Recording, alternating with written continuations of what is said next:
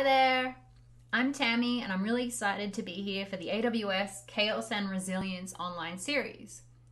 Today I'm here to talk to you about chaos engineering for DevOps. I'm Tammy X Bryant on Twitter and I work at Gremlin as a principal SRE. You can drop me an email anytime to tammy@gremlin.com. So today we're going to talk about a few things. First off, we'll set the tone. How can you practice chaos engineering in a DevOps culture? Then we'll talk about shifting left, integrating chaos engineering in the CI/CD pipeline. Then we'll talk about validating, monitoring, and alerting. High visibility from staging to production, not just production. Then we'll close off with lessons. So I'll share some chaos engineering success stories, case studies, and research. How can you practice chaos engineering in a DevOps culture? Well, this is a cool quote that I heard recently. Good luck is when opportunity meets preparation, while bad luck is when lack of preparation meets reality.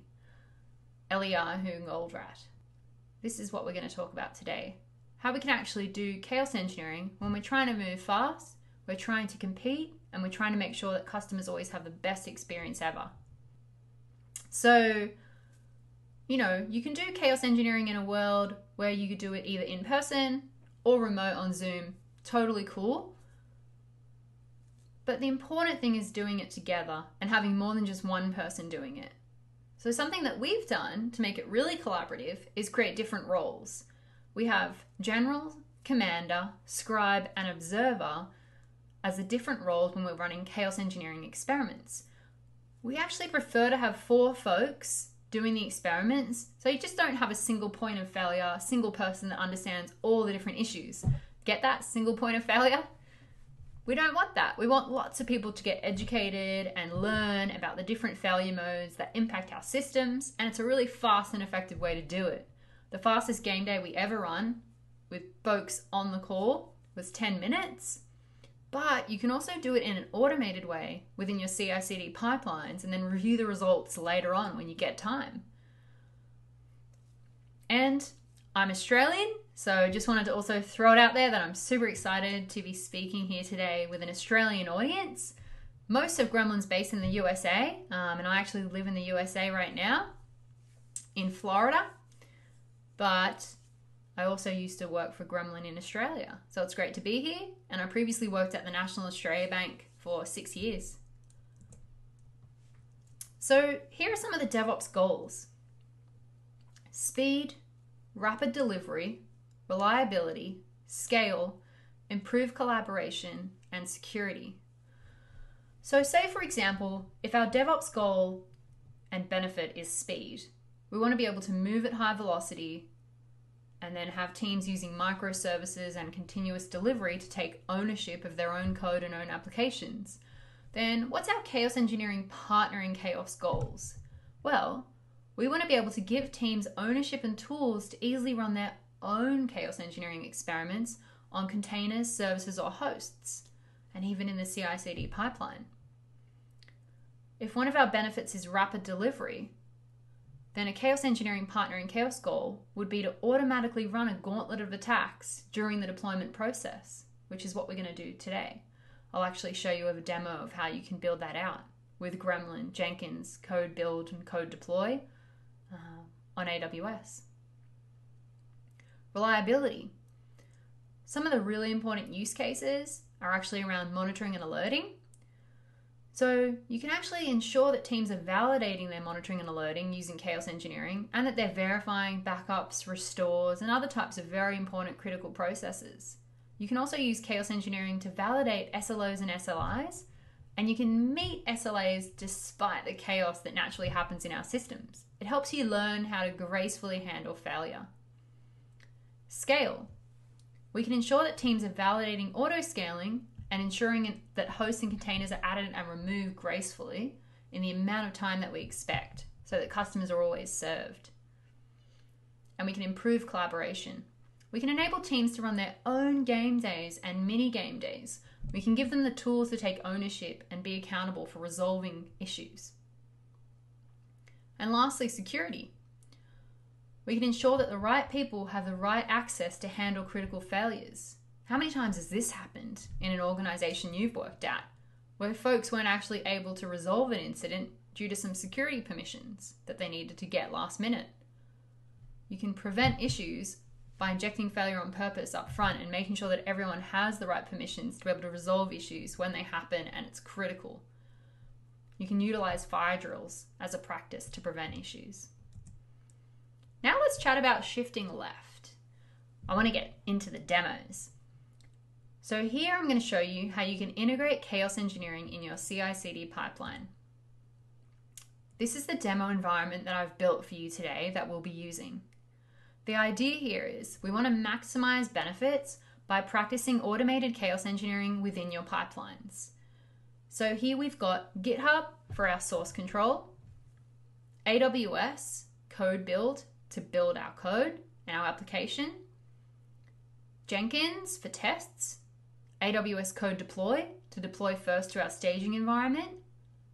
Then we have Gremlin being used with Jenkins to actually craft this chaos staging pipeline that runs a series of chaos engineering attacks, a gauntlet, before the code is deployed to production using AWS code deploy.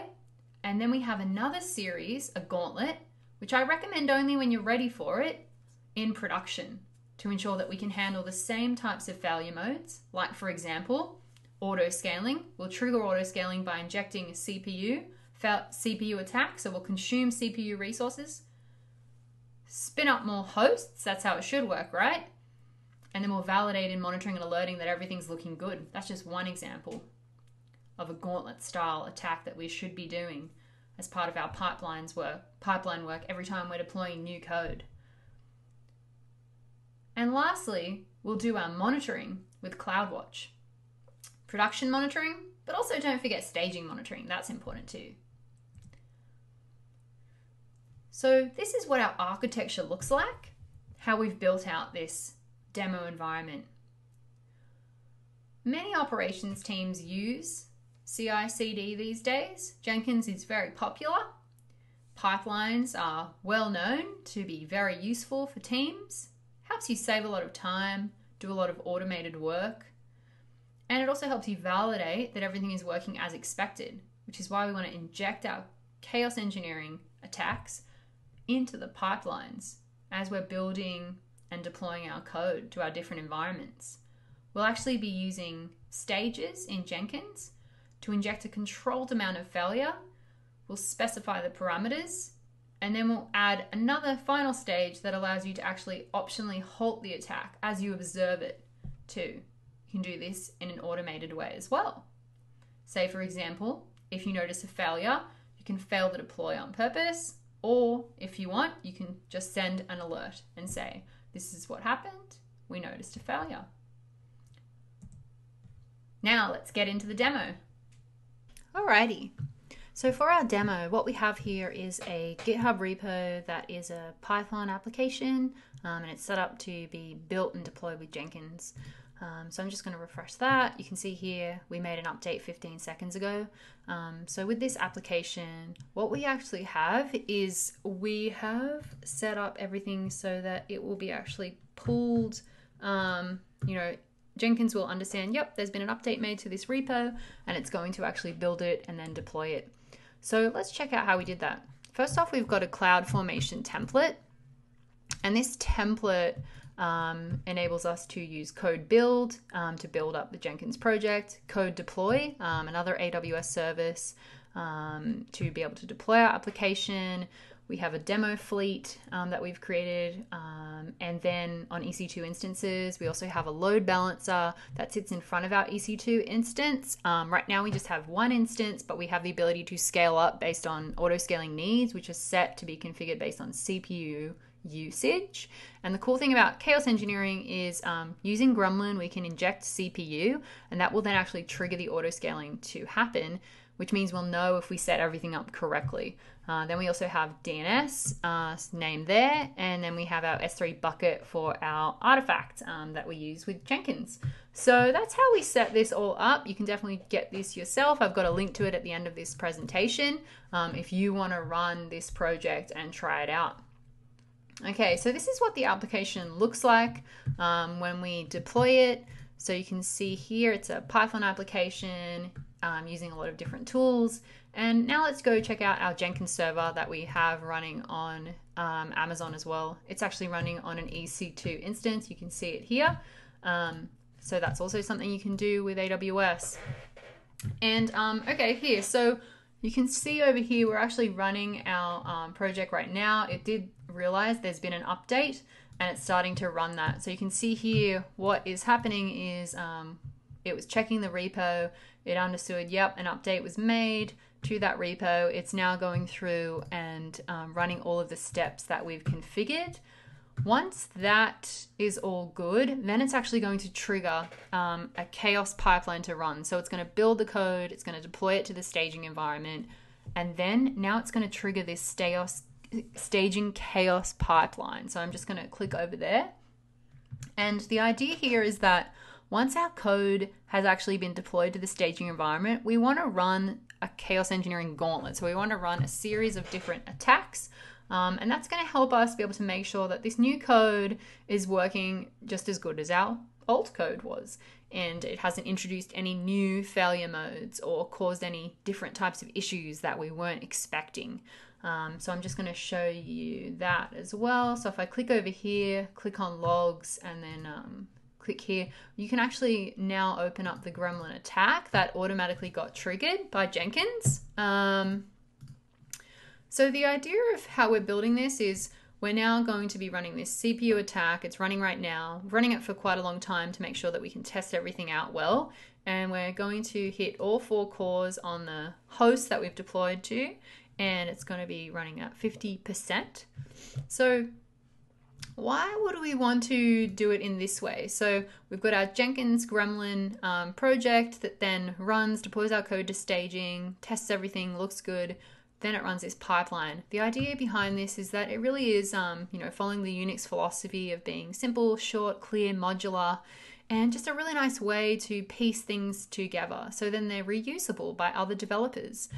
So this means that any developer at your organization could reuse the Chaos pipeline because it really is a gauntlet of attacks that can be run on staging by anybody whenever they trigger some new code or run a new project. So this is a nice way to scale out your Chaos engineering work and have it really set up to just do the work for you, which we all love. Okay, so I'm going to just go back and show you that there. Everything's looking good. So the other thing we want to see is, can we see this in CloudWatch? So let's check that out.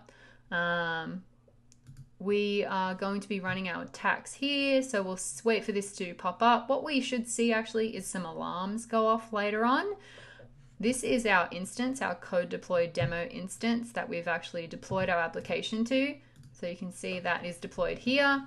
You've run automated Chaos engineering attacks with Gremlin and Jenkins using a Chaos pipeline. Awesome. Everything's looking good. We've got our new code there, and we're now running our attack on here. So we could do some other stuff. We could also use Gremlin to inject packet loss, latency. There's a whole bunch of different types of attacks we could do. We could do some black hole attacks, which is kind of like region failover, process killer, shutdown, time travel. You can see all the different types of attacks here, disk, IO, memory. But what we're going to do right now is just focus on the auto-scaling use case, validating auto-scaling, and also validating our monitoring and alerting works as we expect it to. Alrighty, here we go. This is looking good. So we've hit 50. That's what we wanted to hit because we set up that attack to go to 50. So this staging Chaos pipeline is currently running. We're observing it. Everything is looking good. So we're going to keep running that. Because of the way that we've set up our auto-scaling groups, I'm just going to show you that over here. This is it right here. Right now we're set at design capacity is 1, but we do have automated scaling set up. If we have average CPU utilization at 30, then we will add more instances. If it goes down, then we'll actually remove instances. So that's the target tracking policy that we set up to this. I'll just show you how you can modify that. You can change the value right there. We have it based on CPU utilization. You can also do average network in, network out, or load balancer request count per target. You can also disable scale in and create an only a scale out policy there as well. But we wanted to scale up and then scale back down. So everything's nice and automated for us and we don't have to remember to manually go and scale things down later on. So what we want to see is as this does get to 50 and stay at 50 for a while, it's going to realize the average is actually at 50 right now. We need some new instances. So you can see on the right here, I have the auto scaling group has a total instance of 1 right now, and we don't have any pending instances yet.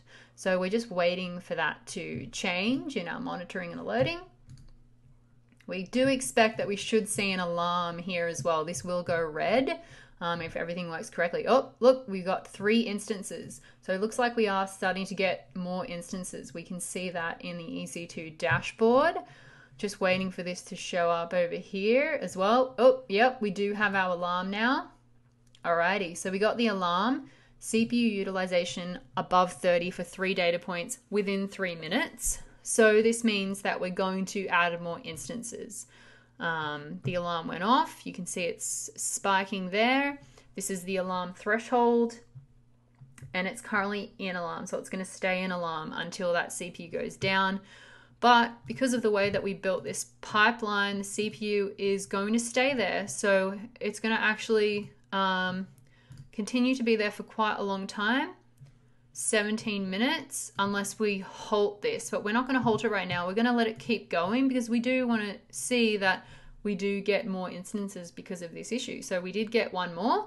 Let's go and check out, everything still works good. We've got our load balancer. Yep. We're able to go to our site. Everything is still running, still looking great. Oakley dokley. So now, but we're just initializing this new server. So it's still, waiting to come up fully. We're still in alarm. Let's go back over to our dashboard. You can see here, it's, almost got that new instance in the pool. It's at 1.2 because it's still initializing. Alrighty.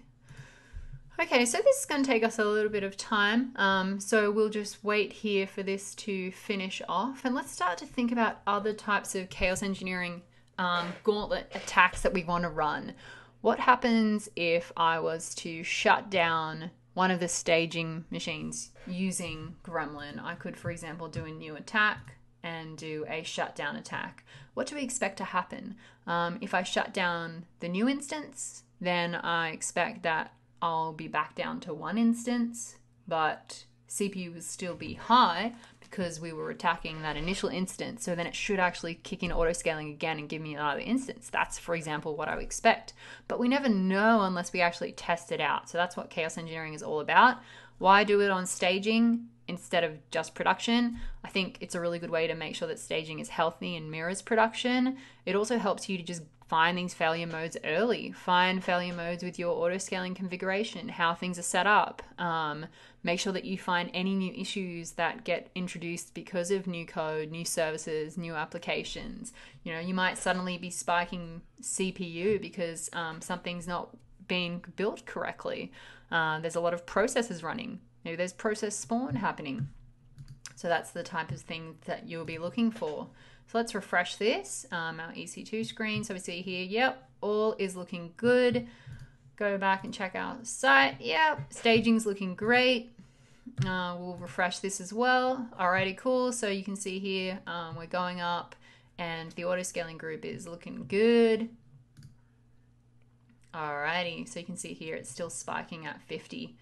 So that's shown us there that we do have an extra instance that we were given based on that chaos engineering attack that we ran with Gremlin, and we did learn a lot from that. So we're able to deploy our web application in an automated way using CI/CD, and then run automated chaos engineering attacks with Gremlin and Jenkins using a nice modular chaos pipeline Then we use Gremlin and CloudWatch to also validate that autoscaling works as expected, and we can see it in our monitoring and alerting. Awesome, that was cool. So now that we've covered how to integrate Gremlin and do chaos engineering with your CI/CD pipelines, now what I want to cover is how you can validate monitoring and alerting to have high visibility from staging to production. The first thought that a lot of people have when you ask them if they're happy with their monitoring is, have you ever met anyone that said they love their monitoring so much and were perfectly happy with it? I haven't yet. If you have, I'd love to hear from you. What are you doing that everyone else isn't? I think the reason that it's so hard is it's actually really complicated. As, you know, we have these huge distributed systems these days. We have a lot of things that we need to look after when we're working in this space. Infrastructure's quite complicated. Our applications are more complicated. We have a lot more engineers writing code every day, deploying changes. There's a lot that can happen. There's also a lot that can go wrong. But many teams don't validate or test that their monitoring works as expected. And that's a really great way to make sure that you don't encounter failures that could have been prevented just by doing some chaos engineering work proactively to validate your monitoring and alerting. And if you don't validate it, this can actually lead to blind spots that can prolong high severity incidents. So for example, you won't even know that an incident's occurring for hours, perhaps days. Sometimes I've seen it be even worse. Years at the worst is what I've seen. So we want to make sure that our monitoring is working as we want it to. So what we're going to do is we'll use chaos engineering to inject a controlled amount of failure with Gremlin, and we'll validate that we can actually observe this failure with our monitoring. If you never validate it, does it really work? Okay, demo time. Alrighty, so for our monitoring and alerting validation demo, I want to show you what it looks like when our attack's finished running a little bit after that. So you can see here, this was our spike in CPU and then it went down. But you can see here we also got this alarm. So let's check that out. So you see here we have two instances running in our auto-scaling group. The alarm went off and it says CPU utilization is less than 21 for 15 data points within 15 minutes. So this is saying that the auto-scaling group alarm is low and we're going to actually kick in the scaling down. So if you remember from how I set up the auto-scaling group earlier, it will actually scale back down so that we can save on resources, which is a really smart thing to do to make sure that you set that up. Definitely recommend it, but you also don't want it to be, too sensitive. You want it to happen at the right amount of time. So right now, if I refresh this, you'll see it's actually shutting down that second instance because we don't need it anymore. It's realized based on CPU utilization, and so we'll go back to just having one. Let's actually check out that our load balancer is still working. Yep, everything looks good there. So the load balancer is directing us to the correct location, and all is looking great. And so yeah, just to show you that that all looks good to me. The alarm will eventually go off once everything is looking good and we've got one instance back again properly set up after it's terminated. So awesome. Now to wrap up, I'd like to share some lessons, some chaos engineering success stories, case studies, and research. Something cool that we recently launched on October 6th is the Gremlin Chaos Champion program. So this was launched by Aileen, and you can check that out on our blog if you go to gremlin.com/blog. If you like, you can also actually nominate yourself or a friend, a co-worker, and have them become a chaos champion because of the great work that they're doing in the community. And also technically, we're looking for technical experts that are helping everybody else learn as much as they can about chaos engineering. We have our first batch of folks that we awarded as chaos champions. They have the title now. We have Jen Reimer. So she's over in Raleigh in the USA. She's just recently started doing chaos engineering and has done an amazing job at getting her team to uncover failure modes before they hit production. She's in a QA team, so she's doing lots of great work there, leading that team. Matt, so he's been practicing chaos engineering for quite a while now, and he works over at Workiva. If you check out Matt, he also recently gave a great talk at ChaosConf all about Black Swan events. Adam's over at Toyota, and he's in the USA too. And Adam has also been practicing chaos engineering for quite a long time. He says that he feels that chaos engineering has enabled him to feel comfortable to be on any on-call rotation that he could get thrown on. Now he feels ready to go. And Chaitanya, he's been doing awesome work at the National Australia Bank in Melbourne on chaos engineering with CI/CD. So his team is actually running a gauntlet of attacks with Gremlin and Jenkins and AWS to be able to find and catch failure early before it makes it to production. They're also running game days and training up their teams on chaos engineering. So these are our 4 champions: Jen from SAS, Matt from Workiva, Adam from Toyota, and Chaitanya from the National Australia Bank. Congratulations. Really excited to award them these titles. The National Australia Bank also wrote up a Medium post called Observability in the Realm of Chaos Engineering, where they said that observability not only helps you avoid failures, but manage them as well. That's an awesome read. It goes into detail about how they monitor their services, their infrastructure on AWS, and what kind of chaos engineering work they're doing. It's really great.